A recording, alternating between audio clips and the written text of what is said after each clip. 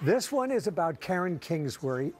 She had just become America's #1 inspirational novelist, and she was leaving the offices of her publisher in New York. She was ecstatic, and she had been told that her sales were now over 20 million.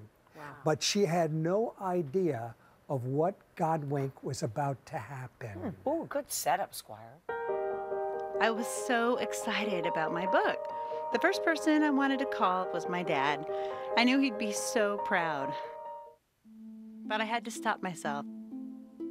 See, Dad had died of a heart attack years earlier. My mind drifted to the day that he had called to tell me about a song he'd heard, how he would think about all of us whenever he heard it. Have I told you lately? It was Rod Stewart's Have I Told You Lately That I Love You. Have I told? I had the lyrics engraved on the flower holder near his tombstone. We seemed to always hear the song at times when Dad would have been so proud of us, wishing he were there. But that day, as I left the Simon & Schuster building in New York with my daughter Kelsey and her husband Kyle, it wasn't likely we'd hear Dad's special Rod Stewart song. The three of us decided to visit Highline Park in Lower Manhattan. Strolling the walkways, Kyle suggested we get a picture. He tried to get one with all of us, a selfie. At that moment, a man passed by and offered to help. The man took the picture, looked at it, and said, "Wow, that's lovely." As he walked off, Kelsey's eyes grew wide. "Mom, do you know who that is? That's Rod Stewart." I was shocked. Sir, I called after him, "Are you Rod Stewart?" He put his hand on my arm and said, yes, I am. I told him about my dad and our special song. Tears formed in Rod Stewart's eyes. He lifted his hands upward, then looked at me. "You just made my day."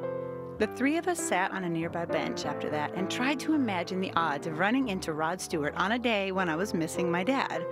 Of course, there are no odds, and I don't doubt for a second that Dad had something to do with it. Oh my God! That is a Godwink, but wait, there's more.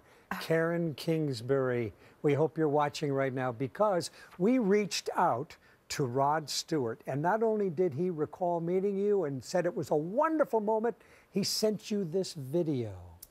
Hi Karen, it must have been divine intervention that brought us together that afternoon, and I'm glad it did. I'd love you to be my guest on some of my July dates in America, or in August in Las Vegas would be great too, and I'd dedicate a song to your late father. Have I told you lately? Apparently it was one of his favorites. And also, congratulations on the book. See you then. Bye. Oh, please. Rod's actually a very sweet guy, but that story is unbelievable. Amazing. Isn't that wonderful? Oh, Squire. It just shows that everybody has Godwinks. We just need to look for them. And you know what else, Squire? What? Everyone has a story, too, and when we come back... She's got something good cooking. We do. Oh, yes. We love that. We want to hear your Godwinks, everybody. Head to klgandhoda.com, click the connect button, and you might end up in one of Squire's great books. Squire, real quick, how do you get all these? People send them to me. They just send them to you on your website? And he makes sure that they're true. Yeah. You got to make sure that it's wonderful, Squire. That was beautiful. They're so uplifting, and she's a wonderful writer. Isn't she? A lot of Hallmark movies and things. Her books have been adapted. A brand new book, Chasing Sunsets. Wow. Yeah, she's lovely. Well, you know what? You're right. Everyone does have a story. And one of the loving daughters, she's going to share her special story with her mom. Plus two moms.